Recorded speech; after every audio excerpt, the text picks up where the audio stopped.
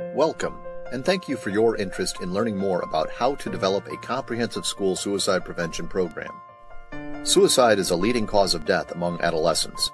Since the 1950s, the suicide rate among teens has quadrupled. Comprehensive school suicide prevention describes a set of school-based strategies aimed at preventing and addressing adolescent suicide on multiple levels.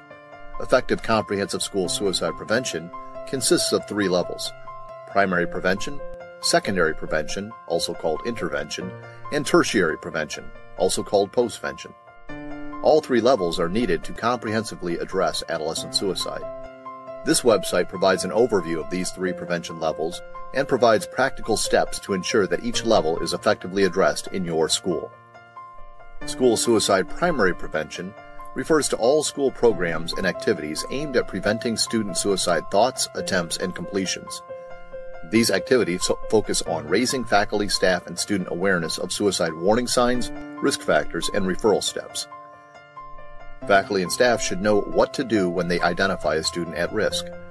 Primary prevention involves the following steps: develop a school suicide prevention policy, educate school faculty and staff on warning signs, ensure school faculty and staff collaboration, include suicide prevention education in the curriculum, develop a peer leadership peer assistance program, and implement activities that increase school connectedness.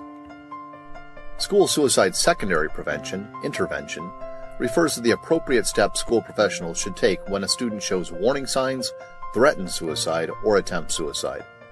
When an adolescent shows warning signs or makes a suicidal threat to a school professional, it is crucial that the school professional follow the steps outlined in the intervention plan. School suicide intervention requires a plan to address suicide warning signs, threats, and attempts.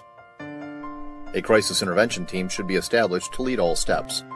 The crisis intervention team should consist of a diverse array of school professionals who are all fully interested and invested in prevention. The crisis intervention team develops the intervention plan and should have a team leader oversee the situation and all appropriate actions.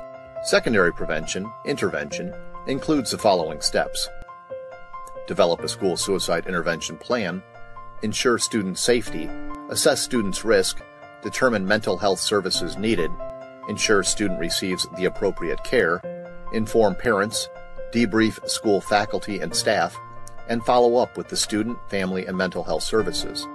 School suicide tertiary prevention, postvention, refers to school activities which occur after a student has attempted suicide or died due to suicide. When a suicide occurs, it is a traumatic event for many survivors. This includes students, faculty, staff, parents, families, and the overall community. Many survivors are at increased risk for suicide themselves. Suicide clusters are well established among adolescents. Thus, the school response to an actual suicide is crucial. The goals of postvention are to minimize trauma, reduce the likelihood of further suicides, and ensure individuals receive the help they need. Tertiary prevention, postvention, includes the following steps: develop a school suicide postvention plan, inform faculty and staff, inform students, inform parents, provide multiple counseling sites in the school, provide community mental health services, appropriately address media requests, and monitor the school's ongoing emotional climate. This website is offered to help you in developing a comprehensive school suicide prevention program within your school. We have provided several key steps to assist you with your efforts in establishing primary prevention, intervention, and postvention. It is our hope that the following information will be beneficial to you in preventing adolescent suicide. Thank you so much for joining us in these prevention efforts.